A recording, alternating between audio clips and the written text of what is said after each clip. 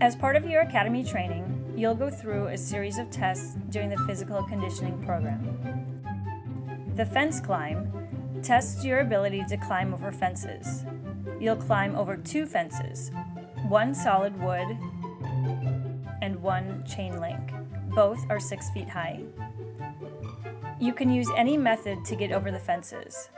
However, you may not use the side supports in any manner to get over the fences. You start 5 yards from each fence. If you are unsuccessful in getting over a fence on your first attempt, you can continue trying until you succeed. Keep in mind that the amount of time it takes you to complete the test is recorded. You have up to 2 trials on each fence with a minimum of a 2-minute rest between trials. Your fastest time is used as your score.